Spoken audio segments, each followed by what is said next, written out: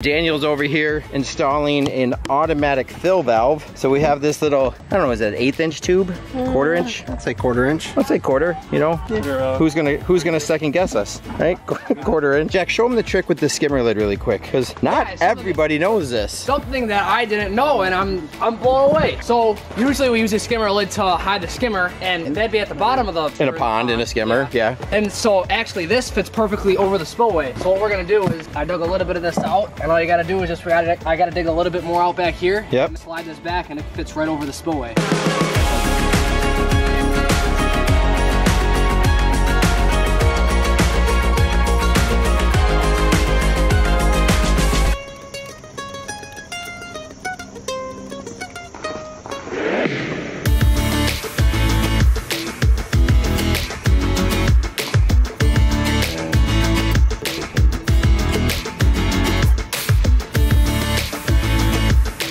What's going on, DK? Team Aquascape. We got Jack, the kid, the myth, the legend as well. We got Corey, we got Luis. Brian is even on his way. We're on a new project today, a one-day build, Pondless Waterfall. This thing is going to be a beautiful addition to this awesome backyard. Jack, what do we got going on, bud? We got a roughly around a 15-foot pondless that we're gonna be putting in today. So our canvas right now is gonna be right where these black-eyed Susans are at. We're gonna be pulling out these 2 boulders. As you can see, they're pretty heavy. We have no machine on this job site. It's all gonna be pure muscle, and so it's gonna be a lot of fun. We got 3 tons of rock out front. The Moose from Illinois Brick delivered that already. So we're gonna pull these black-eyed Susans out. She wants to keep a few for when we finish the water feature. And pretty much, this is the blank canvas what we're gonna work with.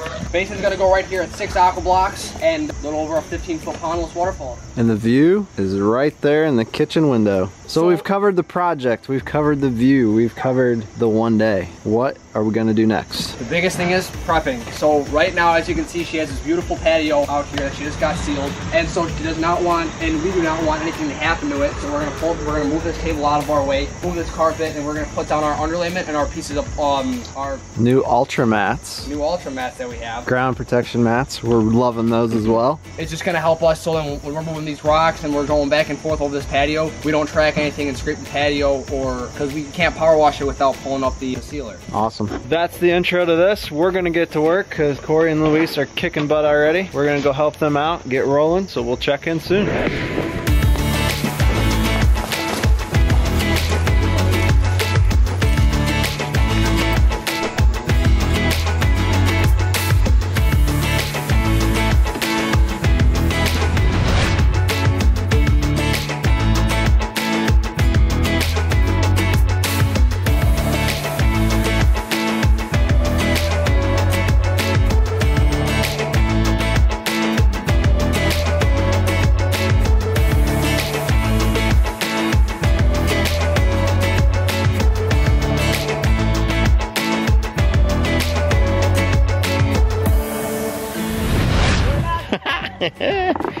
We're out here in, where are we? Orland Park?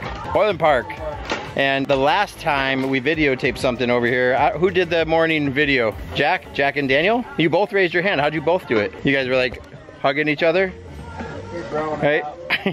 Hey, so it's me and my buddy over here, and we're, it's well after lunchtime, it's 2 o'clock, things are moving along. We've skipped a bunch of steps because we know you know how to put aqua blocks in. We've shown pump vaults, we've shown waterfalls. So today we're just gonna kinda put together something relatively simple for us. It's a granite boulder waterfall. I love doing these things because you get more of that babbly brook sound where the water really sticks to the rock. Daniel's over here installing an automatic fill valve. So we have this little, I don't know, is that an 1/8 inch tube? Quarter inch? I'd say quarter inch. Let's say quarter, you know? Yeah. Who's gonna second guess us, right?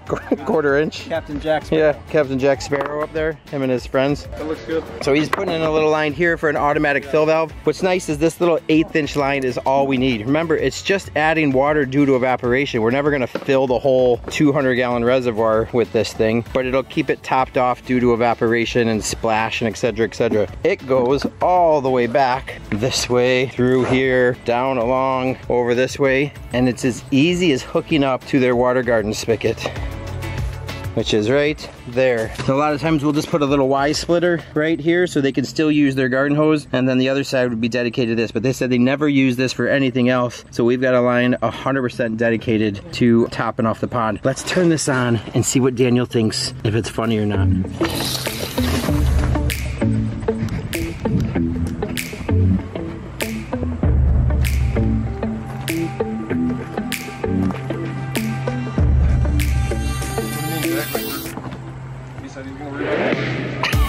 I'm like, I know I didn't spring water on the backside of that. What the heck?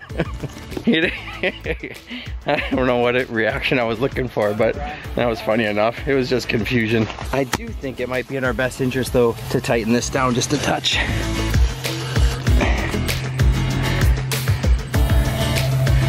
Call me a plumber. So things are coming right along. We're gonna have a cool little waterfall right here. I've got to get a bib liner in. As water comes over this rock here, it would hit this bed of gravel, disappear through all that gravel, and then down into our aqua blocks. I really want to see water come from this area here. We got kind of a natural high spot here, so I'm looking for that water to kind of drop right through here. So in order to do that, I got to pull some of this back, put in a bib liner, foam everything, and then we'll be set to go. So I'll start on that. These guys are moving right along up there, setting waterfalls, and we'll just kind of come in and start doing our edging. Pretty soon we've got some plumbing to finish up and we'll be good to go. Ooh, nice. All right, moving right along. You can see Daniel's buttoning things up over on the edge over here. Edge Master Corey's doing his thing. Jack's got the spillway in up on the top. That's gonna look great, Jack. Just this one more little waterfall. We were gonna stop here with just a little quick V type waterfall, but we've got one more in there. You can see how Jack's set that thing. And Jack, show him the trick with the skimmer lid really quick, because not everybody knows this. Something that I didn't know, and I'm blown away. So usually we use a skimmer lid to hide the skimmer, and so that'd be at the bottom of the Pondless Waterfall, or in a pond, in a skimmer, yeah. And so actually this fits perfectly over the spillway. So what we're gonna do is I dug a little bit of this out, and all you gotta do is just I gotta dig a little bit more out back here. Yep. Slide this back, and it fits right over the spillway. Yeah, it's great. What I tell a lot of people to do is set the spillway first, put the lid on, and then set your rocks according to it. So you can even spin that thing around, and it should fit in some other different ways. But yeah, what a great, easy way to hide the spillway. Blends in nice enough, just like it does in a pond. And once we get the landscape back behind this, nobody's gonna know any different. So a quick, easy way to hide the top of the spillway. And then because it's got that undercut lip on it, that little undercut lip there, it hides that little black edge right there really easy. So we might have to tweak it a little bit, but a whole lot easier than finding a round rock that would sit on top of that to make it disappear. And it puts a lot less pressure on the spillway, because if you put a heavy rock on it, it sometimes can crush that spillway, impeding the water flow. I think what you meant to say is it puts a whole lot less pressure on you. Yeah. To make that look good. Another little trick, I came in over here. You can see I just have some ground cover, some sedums in here, but our liner is way back in here. So a lot of times I just take fabric, I'll create a little pocket, put the fabric in between here and here, fill this up with soil, and then I can drop these right in there. And then I'll foam back in here, so this soil over time doesn't wash down into there, and I might have to put a little foam right in there. But an easy way to soften this up rather than putting more gravel in there. Wherever we can try to put plants, we put plants, because plants make or break the whole thing. We're getting there.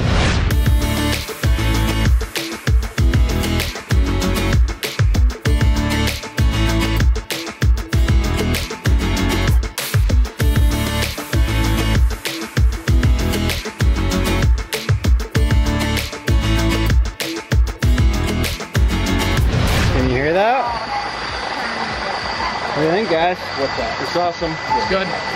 The one-day build. I think this is where, like, the whole team maybe stands out the most as far as showing our mastery of our skills. As of now, it's a little late, but we got it all done. I think, yeah, everyone did a fantastic job dividing and conquering, and that's all I gotta say. Teamwork makes the dream work. Yes, sir.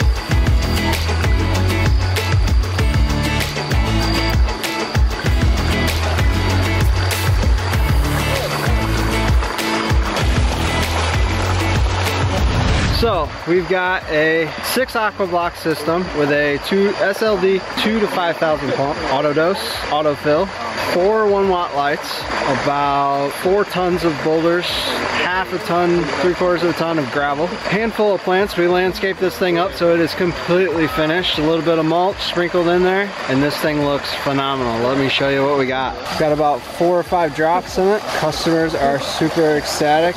12 hours ago, this was just a patch of black-eyed Susans, and we have completely transformed this entire space. They're gonna get so much enjoyment out of this. I can see them already sitting out here. This patio set, they've got a nice little fire pit area over there. Rolling into very early fall, so they're gonna be able to sit out here in the cool evenings with the fire pit going, sit back, listen to that noise, that tranquil sound, and just relax. They've got the hardest part of just enjoying it, relaxing, taking it all in. The team has killed it once again, outdone themselves. This thing looks absolutely phenomenal. I know we say that every time, but it really, really, truly does. The team crushed it. I'm proud of them. This thing looks amazing. Let us know what you think down in the comments. Continue to like, subscribe, follow us on all social medias. Tell us how this ding dong is. Jack Sparrow, the pond builder. But come on back on Tuesdays, Thursdays, and Sundays, 9 o'clock in the morning. We always upload new videos. We've got a bunch in the queue. Still got quite a bit of the season to come. We got some fun stuff coming this winter as well. With that being said, we're gonna wrap it up, and we will see you on the next one.